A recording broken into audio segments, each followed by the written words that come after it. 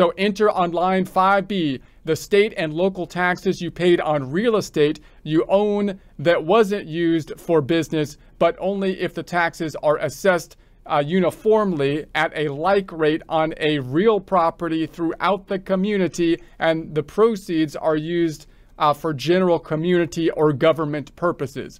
Okay, let's take a look at that one more time. Enter on line 5B the state and local taxes you paid on real estate. So we're basically talking about property taxes, real estate taxes, usually on the home because that's the property that most individuals own, but we're talking real estate taxes that wasn't used for business.